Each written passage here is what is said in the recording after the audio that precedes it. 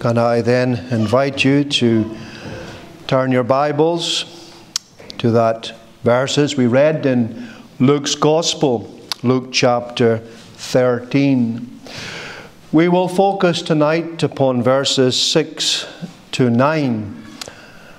I read the earlier verses in order to provide some context, and I may well make a passing reference to them.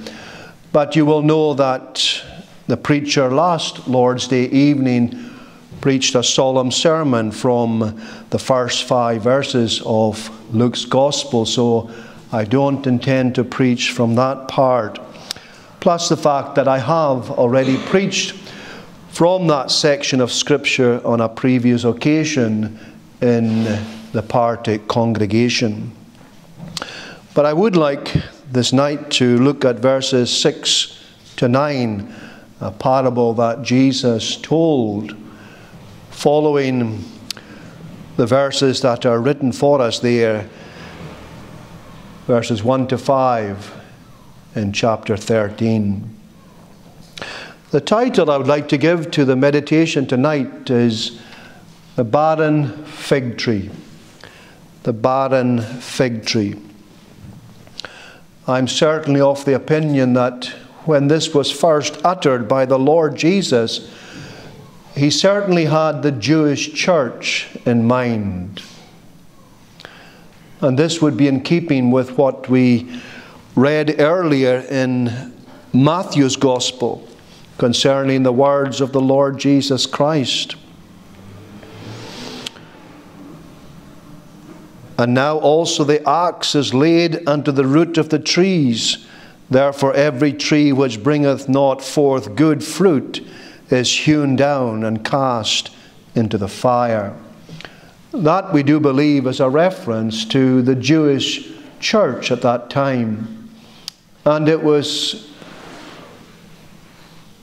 spoken at the time when the Pharisees and the Sadducees came to John's baptism. We know so much about John that maybe we take a lot of things for granted, but John was a remarkable preacher. He had a remarkable amount of success in the sense that people thronged to him. He didn't have a building. He didn't have a comfortable building. He didn't have a pulpit. He had none of the many modern props that preachers have today. He was in a wilderness, in a desert-like place, not completely sandy and barren, of course, but it was a hostile place. Yet we're told that they came from all over Jerusalem, Judea, all to hear John the Baptist preach.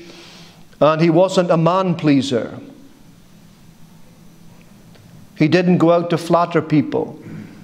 He told what we might accurately describe as the covenant people of God. He told them that they had to repent. Now that message would be very, very acceptable if he preached that in front of the Jews to the Gentiles. The Jews would happily go along with John's words. They would endorse it. They would give it their full approval. To think that the Gentiles had to repent was customary. It was widely accepted amongst the Jews. They were the Jews. They were the highly privileged people. But to tell them, the covenant people of God, the Jews, and to tell the Pharisees and the Sadducees, who were the religious leaders of the day, that they had to repent, was something unheard of. But he preached it. And he had remarkable success. And many submitted to his baptism. And we're inclined to believe that the Sadducees and the Pharisees, these religious people, came out merely to observe, because they did not submit to his baptism. But they were wondering what was happening. Here were throngs of people going out to this desert place to hear an unconventional preacher who ate wild honey and whose clothes was rough clothes. There was nothing great about him outwardly. But he had the Spirit of God, and he had God's blessing, and he was God's man to prepare the people for the coming of the Lord Jesus Christ. And he proclaimed to them that in order that they might receive Christ, they had to repent. And this was truly a remarkable, novel message to the Jews, because they thought that in some sense that the kingdom of God was for them. It was only for them.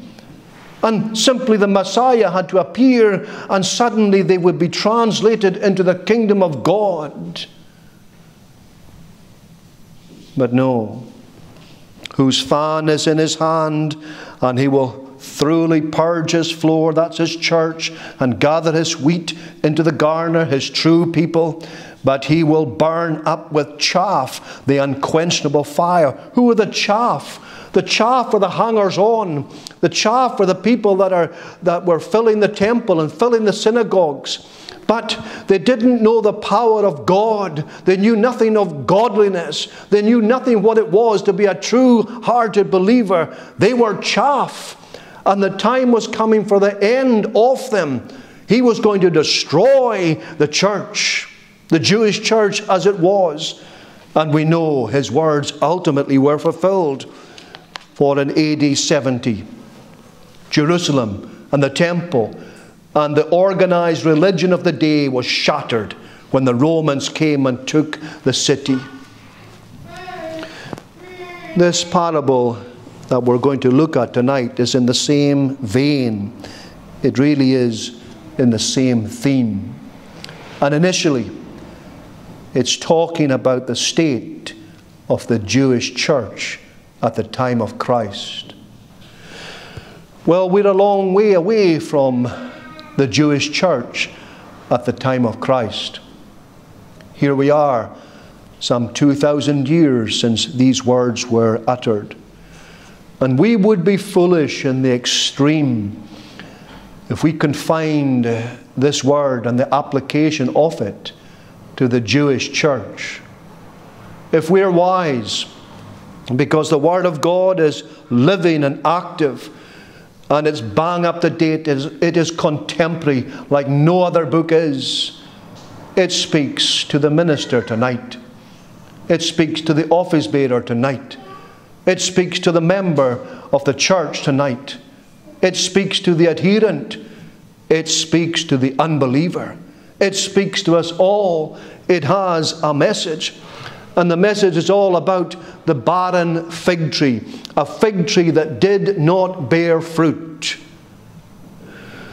There are three things, friends, that I wish to highlight with you, seeking the Lord's help and blessing. Three very brief things from these 4 verses for our edification tonight.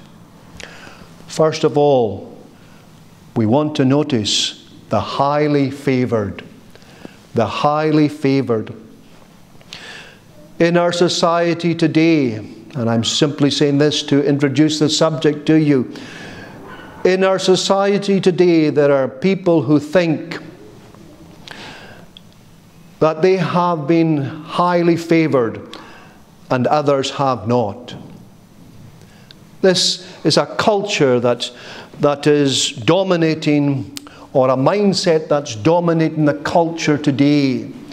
Many people can complain about their social standing, the colour of their skin, their sex, or whatever.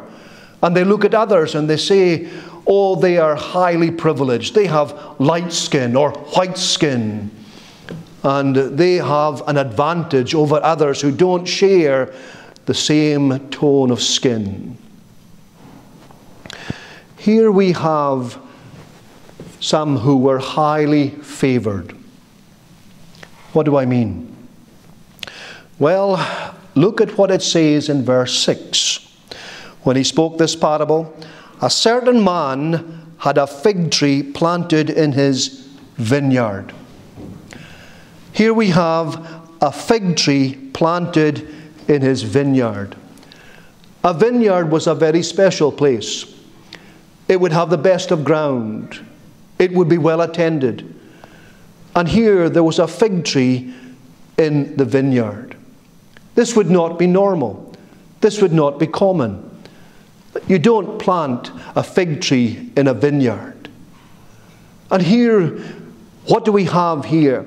We have something that was highly favored. And yes, we could go back to the Jews and recognize that they were highly favored. They were a highly favored nation. God bestowed upon the Jews blessings that He did not bestow upon the Gentiles. God was gracious to them. God was using them to bring salvation to the world, for salvation is of the Jews. And because of this, God had chosen them, God had provided for them, God had protected them, God had given them the Scriptures, the covenants, the prophets, purity of worship, divine worship, while other nations were left in their sins and left in their debauchery and left in their idolatry. Yet God had poured many, many blessings upon the Jewish nation. But let's end the Jewish nation here and now, and let us look at ourselves. Are we not a blessed nation? Are we not a blessed people? Is it not true, friends, that we have blessings that others do not have? Even in the 21st century, there are many people who will live and they will die. They will live and live good and full lives. And they will experience many of the blessings of this world, but they will never have the gospel proclaimed to them. They might never have the Word of God in their language. They might never know the gospel. They might never know about the Lord Jesus Christ. They will come out of the womb and they will go into the tomb and they will never hear of the Lord Jesus. But blessings upon blessings, privileges upon privileges have been lavished out upon all here within these walls. And of course we can extend it to this nation which has turned its back upon the living God. Yet it is true. To hear the gospel, to be under the means of the gospel, to hear someone pray for you, to hear the Word of God read and explained and expanded and applied is a wonderful privilege. It is an inestimable blessing and it's not to be despised. And you, in some sense, are highly favored. We're all highly favored. What resources we have? We have a Bible. Who wants a Bible today? The Bible is God's Word. We all have it. Any one of us can go and buy a Bible. We can go and buy another Bible. We have it on our phones. We have it on our computers. We have sermons upon sermons. Our libraries are full of books, good books telling us the truth as it is in Jesus. We have so much resources, and therefore, friends, we are truly highly favored. We are like this fig tree who was planted in the vineyard, and you can be sure the vine dresser would look after everything in the vineyard. No excuse. Highly favored. Well, secondly, the Lord looks for fruit. If again we go to that verse 6, and if we see the second part of it, and he came and sought fruit thereon, and found none. This is something we have to take on board. This is something the minister has to take on board. This is something that congregations have to take on board.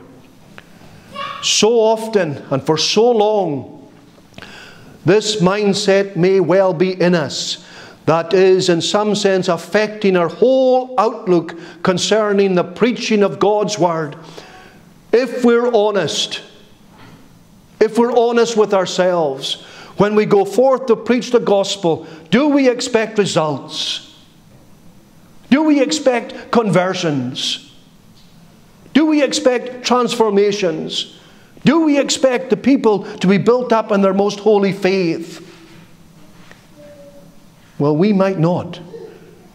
And we might say to ourselves, we're living in days of small things. And somehow this may comfort us. But maybe it should not, because what do we find here? A certain man had a fig tree planted in his vineyard, and he came and sought fruit thereon. He was looking for results. He was looking for fruit. And friends, he should receive fruit.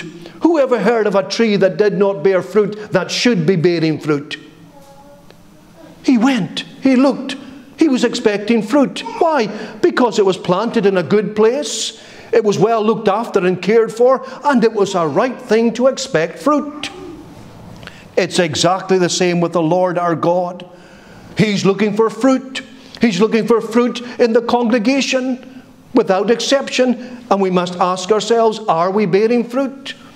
We ask the people who are unbelievers, are you bearing fruit? Are you making use of the gospel? Are you calling upon the name of the Lord Jesus Christ? You know, he came and sought fruit thereon. He may well have gone to the tree and he may well have found leaves. He may well have found some blossom, but that didn't satisfy him. He wanted fruit. And as he looks at a congregation, as he looks at members and adherents, this is what he's looking for. We may have the outward symbols of life in us, like blossom, like leaves. We might have the outward signs of Christianity, but God's looking for fruit. What's he looking for? He's looking for spiritual fruit. He's looking for a life that is in love with the Lord Jesus Christ. He's looking for a life that has been transformed and is being transformed. He's looking for repentance, as we spoke about earlier today. But he's looking for faith. He's looking for sanctification. He's looking for holiness. He's looking for a changed life. He's looking for a changed heart. He's looking for a changed tongue. He's looking for a changed behavior. That's what he's looking for. That's the fruit that he wants to see. And he's not concerned about our outward profession. We may have leaves, we may have blossom, and we may look somewhat good on the outside, but he's looking for the real thing. He's looking to the heart of the matter. He wants to know if the root of the matter is in us, because the Lord is looking for fruit. And notice, friends, he did not look for much fruit. It doesn't say that. He was looking for fruit. He was looking for real evidence that the Spirit of God has entered into the heart of the individual. That the man or the woman or the boy and the girl knows something about a spiritual resurrection. That there is truly new life in that individual. That's what he's looking for. We looked at the parable of the sower some time ago. And this is broadly similar. And we know that the only true evidence of a real Christian is to bear fruit. Some 30, some 60, some 100-fold. Not all Christians will be exactly the same in fruitfulness. There will be a variety, as there is variety in persons. But this is one thing that unites all Christians. They will bear fruit. And this is what God looks for. And this is what God can expect.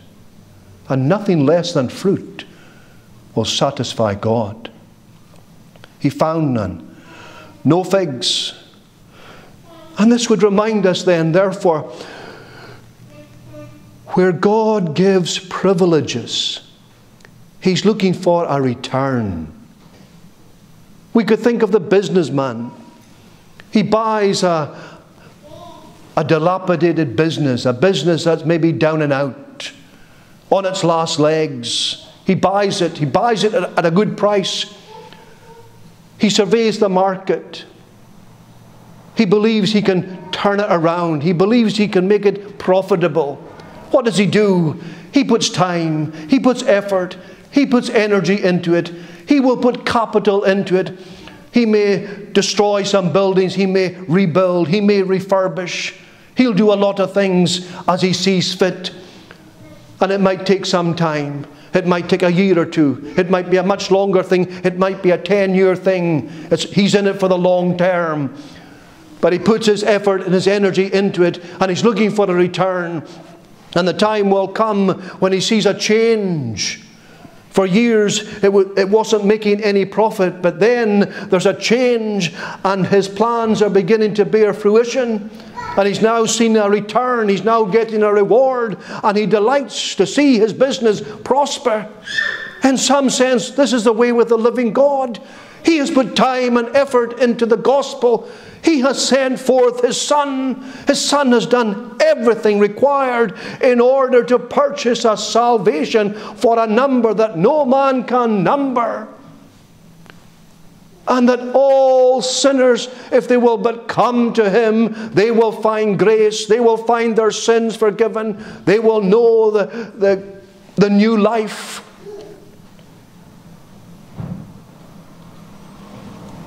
And this is what you hear. This is what you hear week after week. It doesn't matter if you hear it from me, you hear it from others. We may well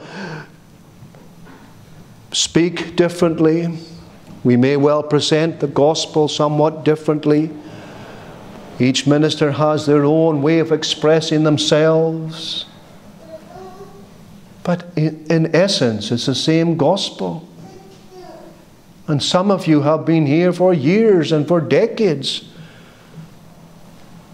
And as far as we can ascertain, we're no judge, and we bless God for that. We're not judging anyone. But as far as we can ascertain, there's no fruit. We thank God that all judgment has been committed under the Son. And all that's required of the preacher is to be faithful and to declare Christ in all His fullness, and to urge people that when you're under special privileges and blessings, that God is looking for fruit. He's looking for a return. To whom much is given, much is required. Now this applies not just to unbelievers. This applies to believers. Believers are to grow in grace. Believers are to bear fruit. And you have to ask yourself, are you barren or are you bearing? Because the Lord does look for fruit. Thirdly, friends, it's a very dangerous thing to be under the means of grace and not to bear fruit. It's dangerous to be unfruitful under great spiritual blessings. Verse 7. Then said he unto the dresser of his vineyard, Behold, these 3 years I come seeking fruit on this fig tree, and find none. Cut it down. Why cumbereth it the ground? Some commentators maintain that these 3 years mentioned is a reference to the public ministry of the Lord Jesus. Again, that would apply to the Jewish church. And it may well be a reference to his own ministry. For 3 years he went teaching and preaching. And he knew great success. But ultimately he was rejected. He came unto his own, and his own received him not. They were given time to bear fruit. He has come seeking fruit, and they found none. When he came, the Jewish church was in a desperate condition. It was barely distinguishable from the Gentile nations around them.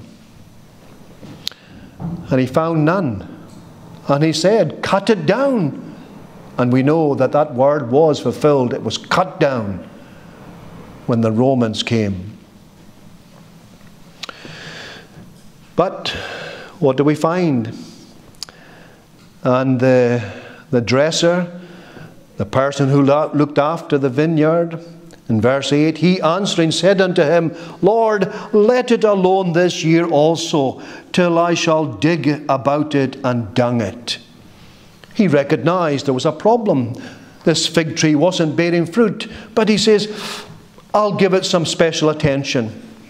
Maybe in some sense, he was admitting that maybe he hadn't looked upon this fig tree as much as he should have. Maybe he had neglected it. He had other work to do.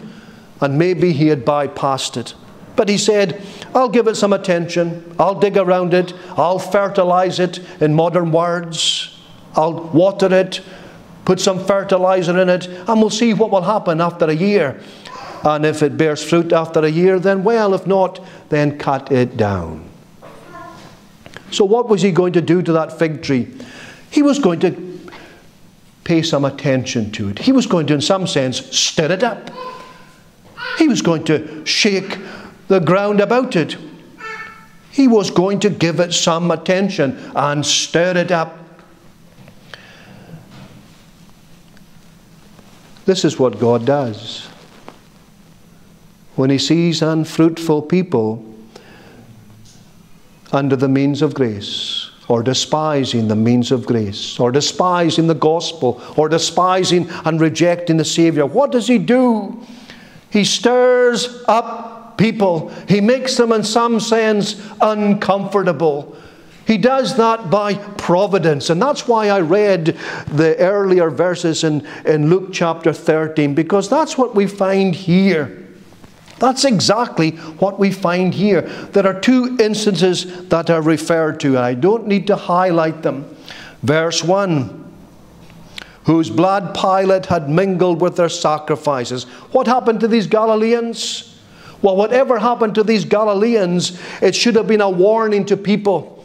Here were people who were sacrificing, who were in an act, a religious act, and Pilate killed them as they were offering their sacrifices. And instead of wondering, were these people great sinners, they should look at these events and they should learn something from them. What should they learn? They should learn that life is short. And one day life shall end. And it ended very violently and very abruptly for these people there. And they should take a lesson. They should realize that one day we will go. One day we'll not hear the gospel. One day we'll not be able to repent. One day no one will pray for you. One day it will be you and God. What is the other event? Verse 4. Jesus says, what about these 18 upon whom the tower in Siloam fell and slew them? There's another tragedy. There's another thing that happened by the mystery of providence. We don't know why these things happen, but we can learn from it. What are we to learn? Life is short. It's brief. This is the day of grace. This is the hour to get right with God. This is when we're under the means of grace and Christ is offered to you in the gospel. This is the opportunity that God in His providence has laid before you, that you might embrace the Savior and have your sins forgiven.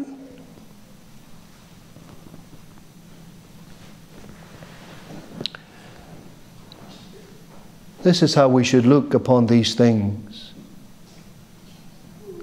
A sudden death in the family, a terminal illness, the loss of a friend.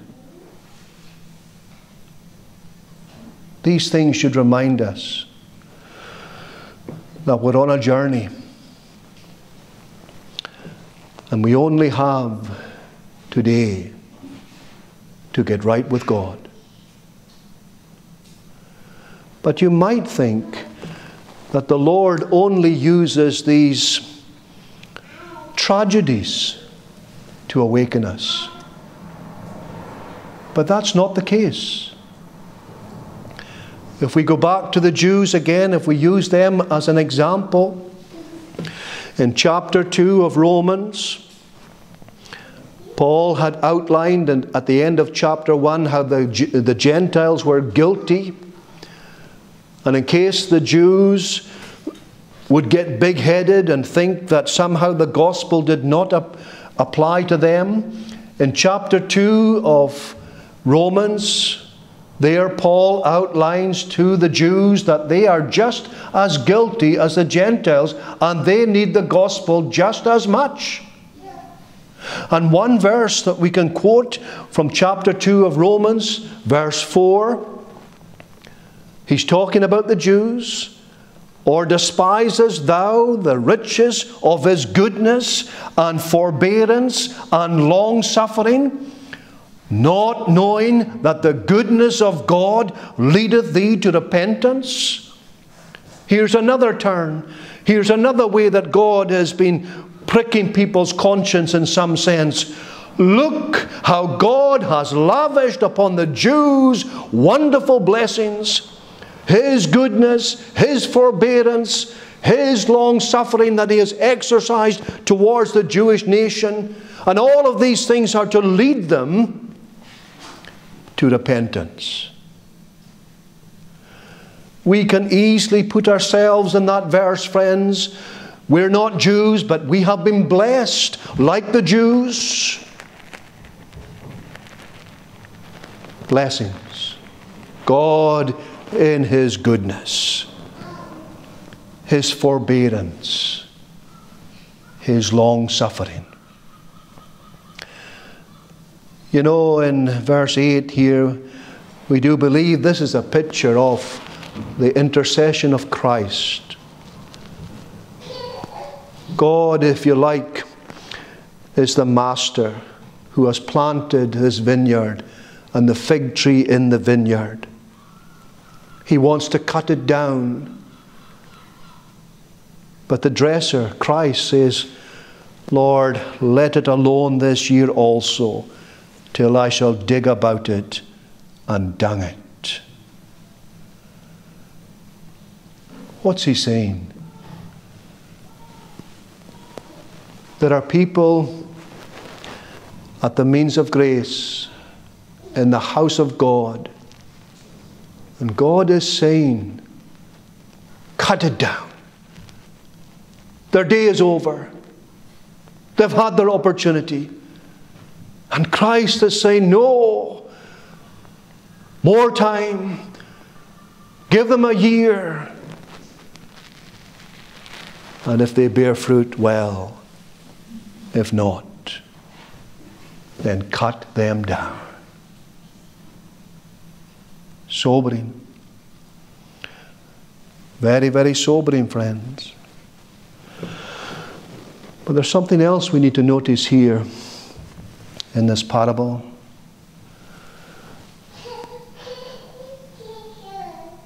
The barren fig tree was an obstacle in the vineyard. What does it say? Verse 7. This is, if you like, the owner's view and opinion of the fig tree.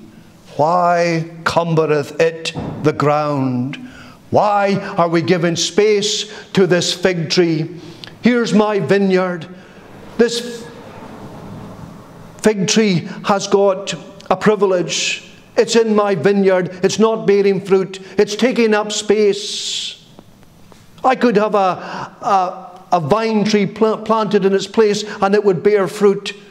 It is cumbering the ground. Cut it down.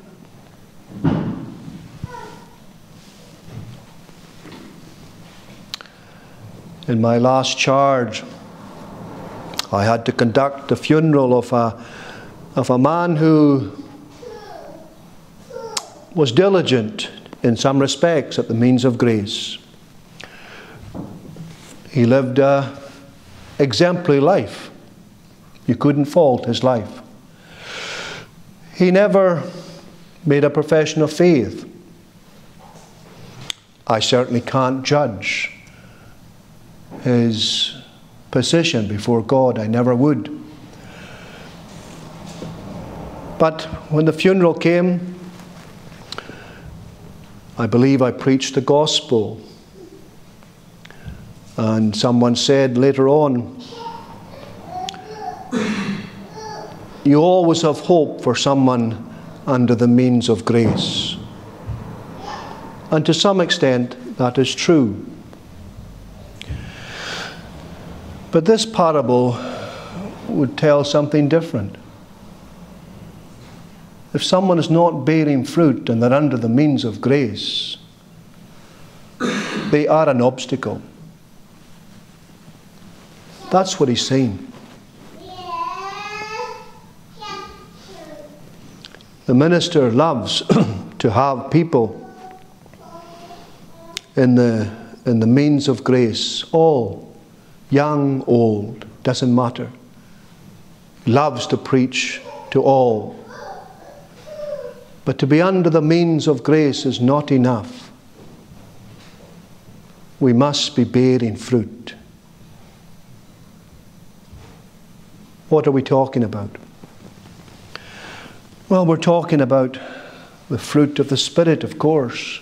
Love, joy, peace, long-sufferingness, gentleness, goodness, faith, meekness, temperance. Against such things there is no law. We could summarize it by saying a Christ-like life. Yes, it includes repentance that we noticed this morning, but that's not all. There's to be faith. There is to be faith in the Lord Jesus Christ. This is part of conversion. There are two elements. It's to repent and to believe the gospel. It's to turn away from our sins, and it's to live a new life, a life of faith. And we are to grow in faith, and we are to exhibit the gift and the fruit of the Spirit in our lives. We have to show evidence that Christ is in us. The hope of glory is truly in us. And we are to bear fruit, and that's what the Lord looks for. And He will have. And if He doesn't, why cumbereth it the ground? Why cumbereth it the ground? Cut it down.